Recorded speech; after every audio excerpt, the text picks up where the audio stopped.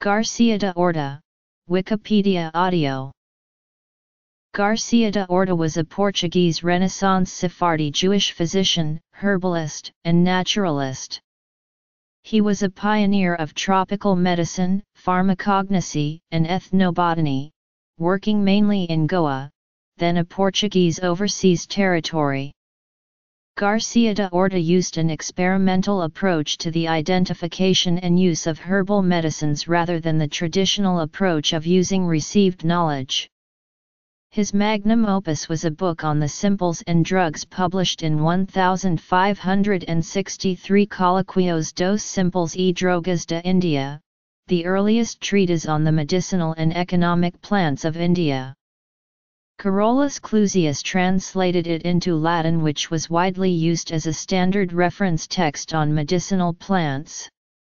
Garcia de Orta died before the Inquisition began in Goa, but in 1569 his sister was burnt at the stake for being a secret Jew, and based on her confession his remains were later exhumed and burnt along with an effigy. Memorials recognizing his contributions have been built both in Portugal and India. Garcia de Orta was born in Castelo de Vide, probably in 1501, the son of Fernão de Orta, a merchant, and Leonor Gomes. He had three sisters, Violante, Catarina, and Isabel. Their parents were Spanish Jews from Valencia de Alcantara who had taken refuge, as many others did, in Portugal at the time of the great expulsion of the Spanish Jews by the Reyes Católicos Ferdinand and Isabella of Spain in 1492. Forcibly converted to Christianity in 1497, they were pejoratively classed as Cristãos Novos and Marranos. Some of these refugees maintained their Jewish faith secretly. A friendly neighbor at Castelo de Vide was the nobleman Dom Fernão de Sousa, Lord of La Bruja, who may have influenced the idea for Garcia's father to send him to university. Dom Fernão's son Martim Afonso de Sousa would become a key figure in later life. Garcia studied medicine, arts, and philosophy at the universities of Alcalá de Henares and Salamanca in Spain. He graduated and returned to Portugal in 1525, 2 years after his father's death. He practiced medicine first in his hometown and from 1526 onwards in Lisbon, where he gained a lecturership at the university in 1532. He also became royal physician to John III of Portugal. Life. Perhaps fearing the increasing power of the Portuguese Inquisition, and fortunately evading the ban on emigration of new Christians, he sailed for Portuguese India, leaving Tagus in March 1534 as chief physician aboard the fleet of Martim Afonso de Sousa, later to be named governor. He reached Goa in September. He travelled with Sousa on various campaigns, then, in 1538, settled at Goa, where he soon had a prominent medical practice.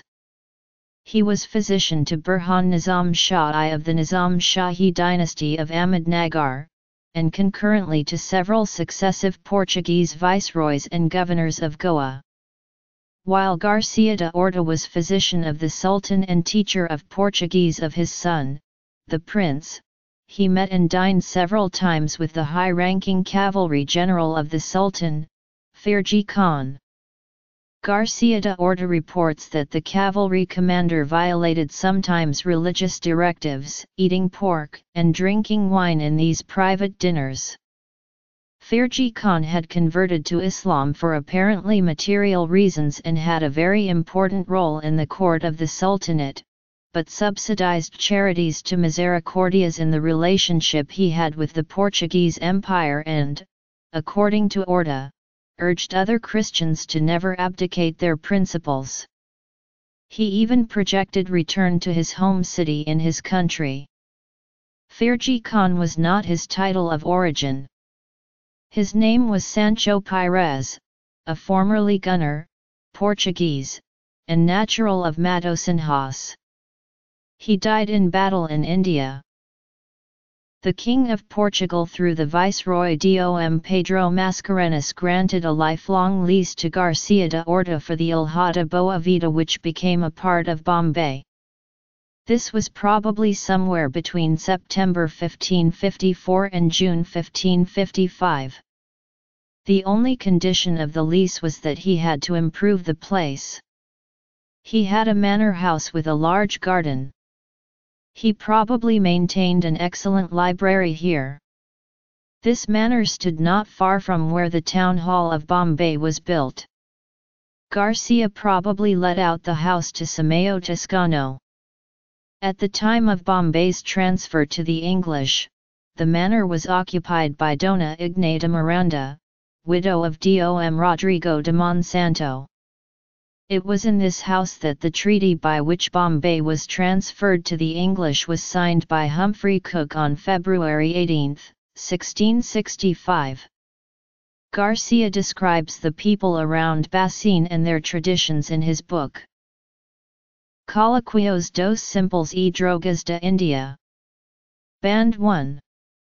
Imprensa Nacional, Lisboa 1891 digital edition by the University and State Library Dusseldorf, Coloquios dos Simples e Drogas de India. Band 2. Imprensa Nacional, Lisboa 1892 digital edition by the University and State Library Dusseldorf, Histoire des drogues, espécies, et de certains médicaments simples, qui n'y sont essence et en l'Amérique, divisé en deux parties, la première comprise en 4 livres, les deux premières de Garcia du Jardin, le troisième de Christoffel de la Coste, et le quatrième de l'Histoire du Baume, ajusté de nouveau en cest tout. Ed. Ouilest prouvé, que nous avons le livre Baume d'Arabie, contre l'opinion des anciens et modernes, la seconde composée de 2 livres de Master Nicolas Menard tractant de ce qui nous est apporte de l'Amérique. Lyon, Pilhot, 1619. Digital edition of the University and State Library Dusseldorf. Contrary to some early biographical accounts, Garcia de Orta married a wealthy cousin, Brianda de Solis, in 1543. The marriage was unhappy, but the couple had 2 daughters. In 1549 his mother and 2 of his sisters, who had been imprisoned as Jews in Lisbon, managed to join him in Goa. According to a confession by his brother-in-law after his death, Garcia de Orta privately continued to assert that the law of Moses was the true law. In other words, he, probably in common with others in his family, remained a Jewish believer. In 1565, an inquisitorial court was opened in Indiana, Goa. Active persecution against Jews, secret Jews, Hindus, and New Christians began. Garcia himself died in 1568, apparently without having suffered seriously from this persecution, but his sister Katerina was arrested as a Jew in the same year and was burned at the stake for Judaism in Goa on October 25, 1569. Garcia himself was posthumously convicted of Judaism. His remains were exhumed and burned along with an effigy in an auto de fe on December 4, 1580. They were among 342 New Christians accused of crypto-Judaism, of whom 68 were executed between 1561 and 1623. His books were most likely burnt as well, possibly a reason why no copy of his book exists in Goa. The fate of his daughters is not known. During his lifetime, Orta had been protected from the Goa Inquisition by his friend and patron, Martim Afonso de Sousa, Governor-General of Portuguese India from 1542 to 1545. Garcia de Orta's busy practice evidently prevented him from travelling much beyond the west coast of India, but in the busy market and trading hub of Goa he met spice merchants, traders, and physicians from many parts of southern Asia and the Indian Ocean coasts. He was confident in Portuguese, Spanish, Hebrew, Latin, Greek and Arabic. His work shows that he gathered considerable knowledge from traditional medicine practitioners from several regions of India. Correspondents and agents sent him seeds and plants. He also traded in spices, drugs, and precious stones. He evidently kept a laboratory and botanical garden. De Orta was influenced by Unani medicine as well as Ayurveda, although quoting Galen, Al-Razi, and Ibn Sina more often. He tended to use European approaches in medicine, and only when they failed did he make use of local methods. His remarkable knowledge of Eastern spices and drugs is revealed in his only known work, Colloquios dos Simples e Drogas e Cusas Medicinais de India, the first edition of which was published at Goa in 1563. This book deals with a series of substances, many of them unknown or the subject of confusion and misinformation in Europe at this period. For instance, prior to his publication, tamarind was thought to come from a palm tree. He also noted many details on plants and their propagation. He was the first European to describe the symptoms of several Asiatic tropical diseases, notably cholera. He performed an autopsy on a cholera victim, the first recorded autopsy in India. Garcia de Orta reveals in his writings an unusual independence in face of the usually revered texts of ancient authorities, Greek, Latin and Arabic. The Colloquios has 59 chapters and it was written in the style of a dialogue between de Orta and a traditional doctor, Ruano. Using a dialogue form was a common literary practice when dealing with the tensions between established and new forms of knowledge. Orta's work questions assumptions made in the past with alternative hypotheses to the ideas from Ibn Sina and Averroes. His scientific method has been suggested to be a combination of empiricism and hypothesism. De Orta critiqued the work of Leonhard Fuchs. Through his character he commented that Fuchs knew little of physic, and still less of things to save his soul, being a heretic condemned for Lutheranism. His books were put in the condemned catalogue, and though medicine is not the science of the Christian religion, still I abhor the author. In one place he points out that the Portuguese traders took little interest in acquiring knowledge. The Portuguese, who navigate over a greater part of the world, only procure a knowledge of how best to dispose of that merchandise, of what they bring here and what they shall take back. They are not desirous of knowing anything about the things in the countries they visit. If they know a product they do not learn from what tree it comes, and if they see it they do not compare it with one of our Indian trees, nor ask about its fruit or what it is like.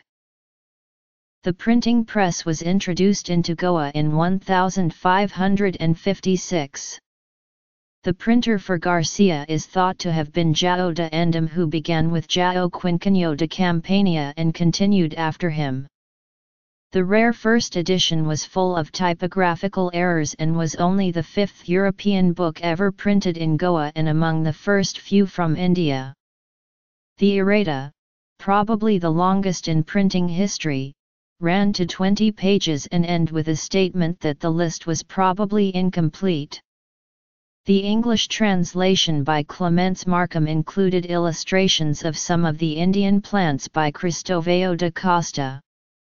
Markham considered da Costa's work published in Spanish in 1578, Tratado de las Drogas y Medicinas de las Indias Orientales, to be largely based on that of de Orta, but some others have pointed out significant differences. Work. Garcia's travels to Portuguese Ceylon on campaigns with Markham allowed him to study Sri Lankan medicinal plants. Among the descriptions from here are plants used in the treatment of snakebite. Some of the information is based on folklore, such as the plants that were supposedly eaten by mongoose after being bitten by cobras. Orta also described plants of forensic importance, such as the use of datura used by thieves and robbers to poison their victims. The preface of the book includes a verse by his friend the poet Luís de Camões, now considered as Portugal's national poet.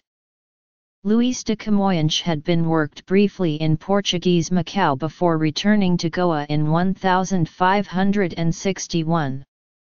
In his poem Os Lusíadas, Camões plays on the word Orta, which refers to his friend as well as mean garden. The book was dedicated to Dom Francisco Coutinho, Count of Redondo, Viceroy of Goa from 1561 to 1564, and to his friend Martim de Souza. In the preface he pointed out that he could well have written the book in Latin but chose Portuguese so that the traders and other locals could make use of it. Garcia de Orta's work was accidentally discovered by Clusius in early 1564 and he translated it into Latin, while also changing it from a dialogue to an epitomized form, and this was widely read across Europe and underwent several editions. The first edition of Garcia de Orta's book was in Portuguese and published from Goa in 1563 and had 217 pages. Only about 6 copies were thought to exist according to Valentine Ball in 1890. A second version was published in Lisbon in 1872.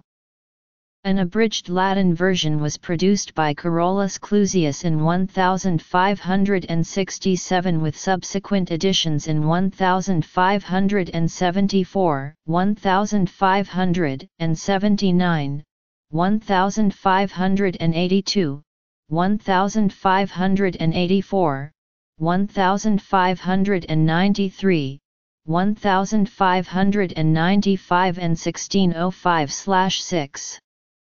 A translation of the Latin version into Italian was produced by Annibale de Briganti in 1576, followed by other editions in 1582, 1589 and 1616.